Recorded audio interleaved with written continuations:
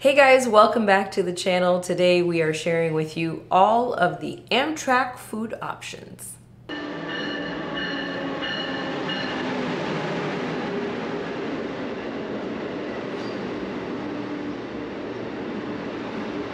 We love riding Amtrak trains, and one of the big things that's part of the experience is food and eating on the train. So we're going to break down all your options no matter what train and what class of ticket you have today. And we're just going to go through them all for you so you can be prepared and know what you want to eat when you're on the train. First thing you need to know is you are allowed to bring your own food on the train. So if you want to bring a cooler, we oftentimes bring some subs if we're in coach class or business class, and just kind of bring those with us in a little soft-sided cooler, bring a couple drinks, and we're good to go with that. But if you don't want to do that, here's everything you can buy or will be included in your ticket on the train. So the first place you can eat is the cafe, and the cafe is on almost every train. There's a couple trains like the Hiawatha that we've been on that don't have a cafe, and those are going to be like 2 hours or less, those trains. Anything over that is going to have a cafe, and all of the sleeper car trains have a cafe. So everyone is available, or everyone is allowed to purchase food from the cafe. And you can eat it either in your seat or in the cafe, or if you're on a train with an observation car, you can eat it in the observation car as well. So we're going to throw that menu up there for you so you can take a look at it as we go along. But they do serve breakfast, lunch, and dinner. And this is the breakfast menu we've got here. And they've got quite a few selections, I think. Yes, they do have selections, not just hot breakfast, but you can also have some oatmeal and some pastries and different things like that. So there are quite a few options there, as well as like muffins. So you've got some things to pick from. If you want something, you know, sometimes in the morning you want something warm, you've got that option. Or if you just want, you know, something quick and sweet like a pastry or a muffin, you can do that too. You'll notice that the hot breakfast kind of run $5 or $6, and the cold ones kind of run $3-ish. It gives you an idea of what price you'll be paying if you don't bring your own food. Right. And then moving on to lunch and dinner, they have kind of the same assortment of stuff. They've got hamburgers, hot dogs, pizza, macaroni and cheese, which we have gotten the mac and cheese before. We have. And it's actually really good. It is good. We did like that. I've gotten the hot dog before. It's kind of like getting a ballpark hot dog. Yes. And that's it is a Nathan's brand. Yeah, it is, and it's pretty good. That's going to run you that same $6-7 for your lunches, and then cold snacks, chips, drinks. Is going to be like less. A little meat and cheese tray. It's small, but yeah, it'll be a little bit less. About what, anywhere from $5 down to about $2.50 or so. Exactly. So then you can get snacks all day, which is going to be like your M&Ms and your Powerades, and those are all going to run you $2 to $3. So that gives you an idea. If two of you were to go eat in the cafe, it'd probably run you about $20. Yes, I think. And then definitely remember that Amtrak is cashless right now, so you do need to bring a debit or credit card to use. If you don't have one, you'll need to make sure that you get one before you get on the train. The major stations do have a machine available right now that will convert your cash into a card that you can use on board. And the cafe also is not open 24 hours, so it does. There is usually one person that runs it, and they sometimes often help with the dining car as well. So, or if they go on a meal break, they'll close it.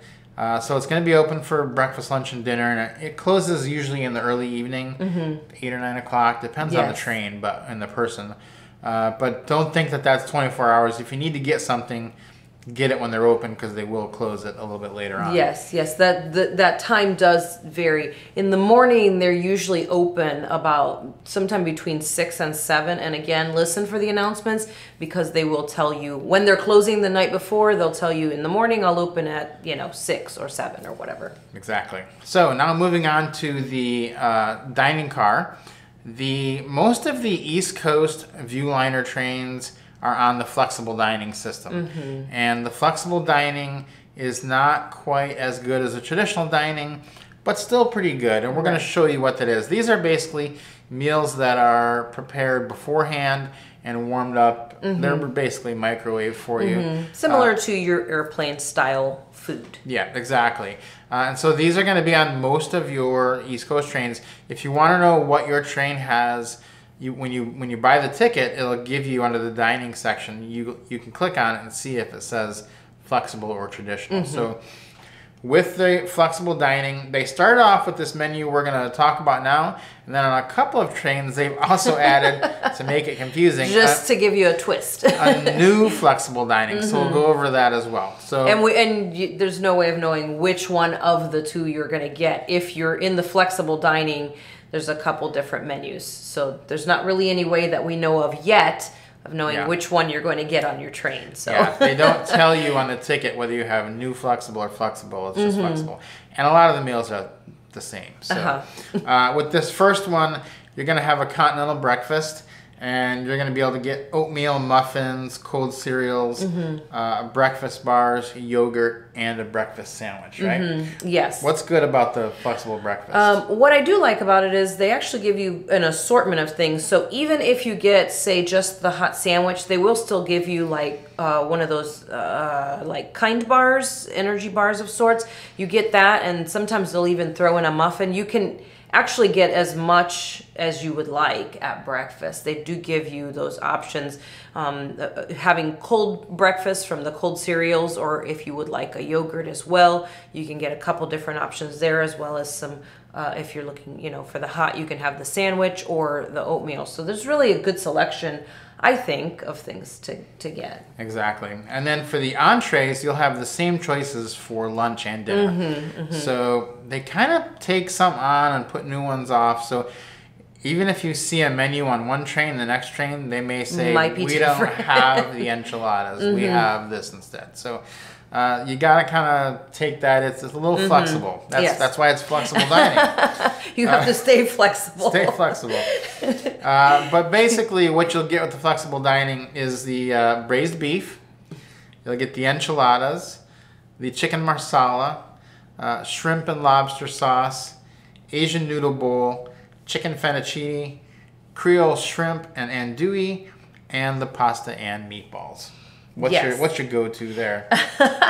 Well, I like a lot of variety, but my favorite is actually the enchiladas, which is their vegan kind of healthy option. I think it's pretty tasty. So I like to get the enchiladas, not because I'm vegan or whatever, but I just think it tastes the best. It's one of my favorites. My go-to is the pasta and meatballs and the Creole shrimp and andouille, which are both really excellent. So we love those. The other thing you need to know about flexible dining is that, and this also goes for traditional dining, is that it is not available to coach passengers right now. The dining car is not. It is only available to sleeper car passengers, and it is included in the price of your ticket. So you don't need to pay any extra. We're not going to give any prices because there aren't any prices for these. There are no prices. You either can get this or you can't. And you can eat this either in your room or you can go to the dining room and get it. So a lot of people wonder, how do I get my reservations for this? Either your room attendant or the dining car attendant will come through and make a reservation. And sometimes they will ask you what you want so they can get it prepared. And sometimes they just find out when you get to the dining car. It's a surprise. So they all do it differently a little bit. And that's just the way it is. So you just kind of go with what they're doing. Yeah, and now keep in mind also with these meals, so those are the entrees that you just mentioned. You also do get a roll and a small salad with this meal, and then you also get your choice of dessert, which the options for the flexible dining, regardless of which one of the two flexible dining you get, is the same. It's like a toffee bar brownie, a regular brownie, and then on some trains you can get the sugar-free pudding or the cookie, but pretty much you can count on those two brownies, either the blondie or the regular brownie. So those are your options there. Yeah, and you have all the drinks available that are available from the other from the cafe. Yes, all water, soda, water, juices, and those are unlimited to you if you are in a sleeper car. You do also get included with your meal 1 alcoholic beverage per person per ride. So it's not for every meal, you only get 1.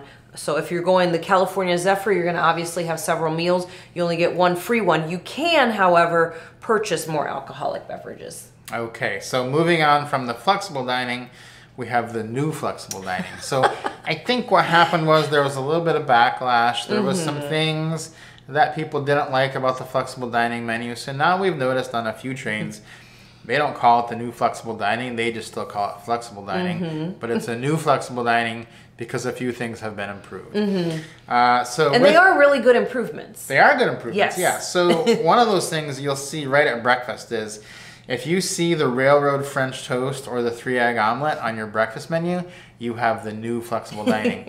Because people did not like the breakfast sandwiches as the only hot option. And so what they did was they brought back some of this railroad French toast, which is on the traditional dining menu, and they put it on the new flexible dining menu.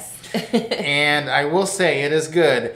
It is not quite as good as when you get it on the traditional dining, because the difference here still is it's the same food, but this is being microwaved, whereas on the traditional dining you're getting the same food, but it's being cooked.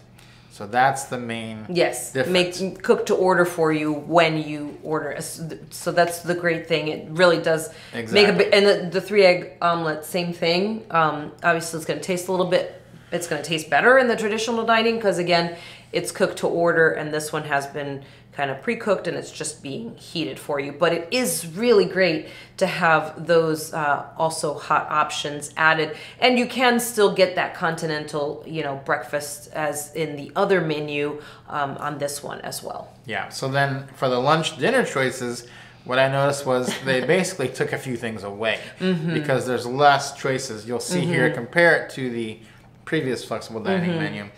You've got your slow braised beef short ribs, your enchiladas, your chicken a la rosa, sesame glazed salmon, and pasta and meatballs. So what is missing? Ooh, andouille sausage. Your favorite is missing from the list. It's gone. So if you get the...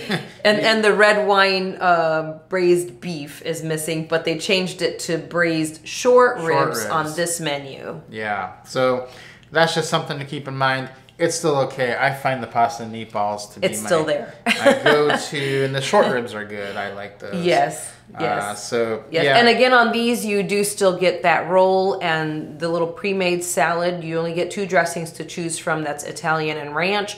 And then you also get that same dessert option. Okay. So while we have a little moment here, let's talk about tipping, because I know that's going to be a question. Yes, a little timeout here. Tipping is something that a lot of people ask about, and so for the dining, we generally say $2 to $3 per person per meal, and we tip that after each meal.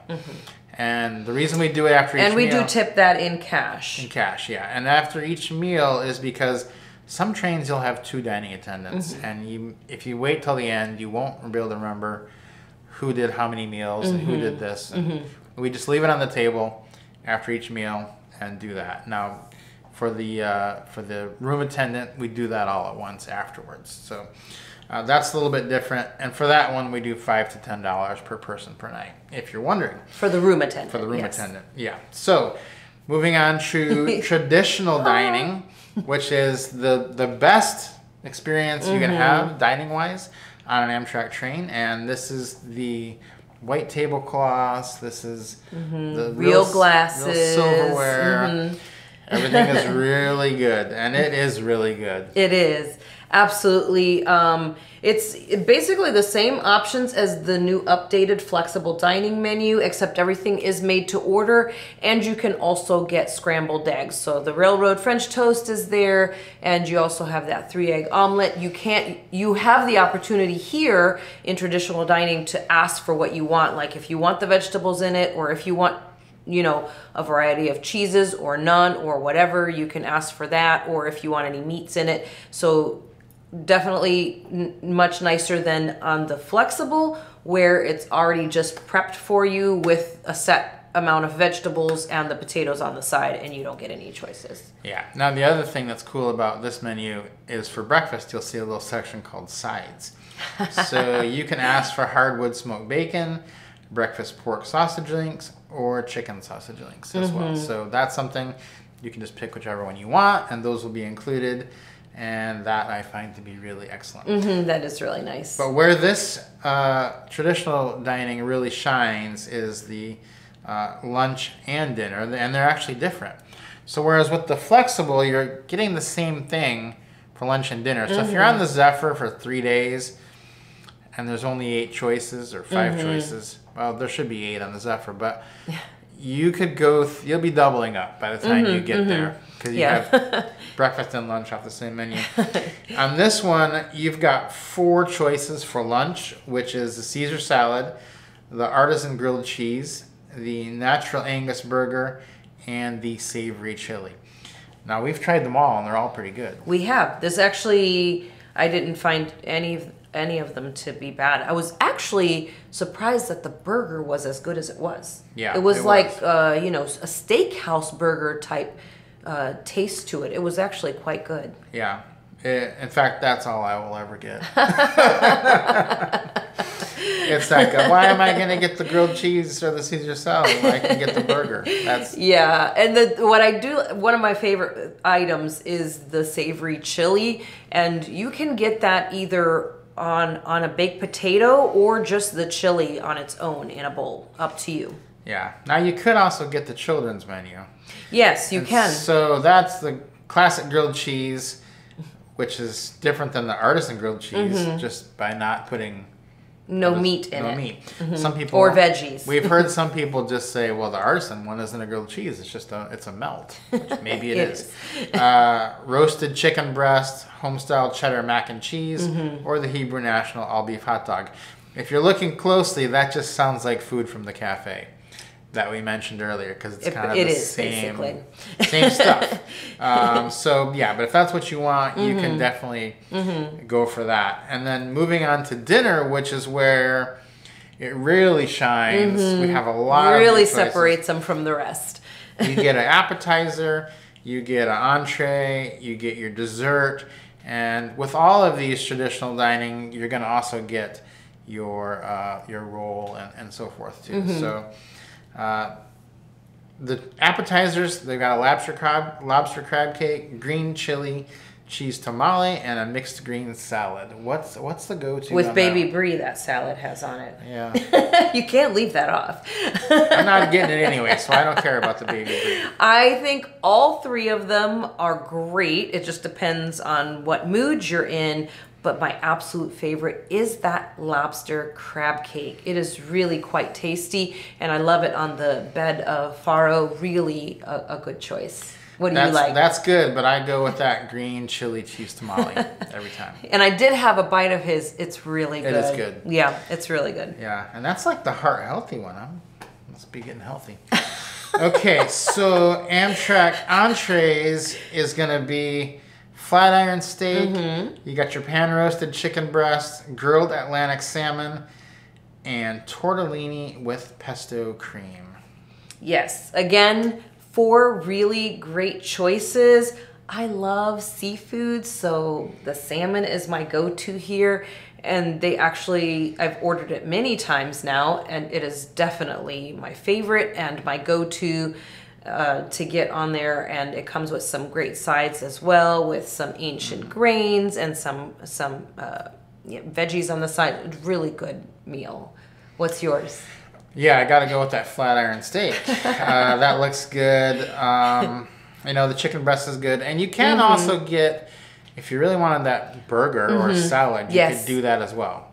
You could get. You can get something from the lunch menu. As long as they have enough, they will let you order something from the lunch menu. Those are really excellent food options. And then for dessert, there's 3 choices, which is the flourless chocolate torte, the Philadelphia cheesecake, and the carrot cake. Now, I will say, I have ordered the flourless chocolate torte 4 times. Numerous times. And I have never gotten it. So I still haven't had it. I have had like 4 different versions of chocolate cake that were not the flourless torte. But I really don't even know what the flourless torte is because it's been very elusive. And every time I ordered it, they said, well, we don't have that, but we have a different chocolate cake. Where is this flourless torte? So if you've had the flourless torte, let me know in the comments how good it is. Send Rob a picture because I've had like... He's very sad he hasn't had it. Like lava cake. I've had other just regular chocolate cake with frosting. We don't know why. And so what happens is have it. if they somehow there's a mix up or they don't have this, they have extra different chocolate cakes on board. Or we've even heard if they run out of food, like you're really delayed, someone will go to the store and get or bring them. That's what happened with the regular chocolate cake with frosting. That was from a delayed train we were on. It was an extra meal, and somebody got off and bought chocolate cakes and brought them on board, and they cut them up and served them as dessert. That's something else to add. If you are delayed, they do have extra meals on board, but they'll be different. So we had like jambalaya. And they had, what was the other one? Oh, beef stew was one of them in a bowl. So those could be served out of the blue if you are late. If you're delayed or they've run out of food for some reason. Now, the other 2 desserts on the list were the cheesecake. I mean, cheesecake is cheesecake. This one is actually really good. They have a couple different sauces you could put on top. Or if you're Rob, you just ask for all the sauces on top of your cake. If you haven't seen that, make sure you check out our videos and watch him doing that. And then my absolute favorite is the carrot cake. And I'm very fussy about carrot cake. It's one of my favorite desserts. I only have 2 favorite desserts, and carrot cake is one of them. And the Amtrak carrot cake is at the top of my list of ones that I enjoy.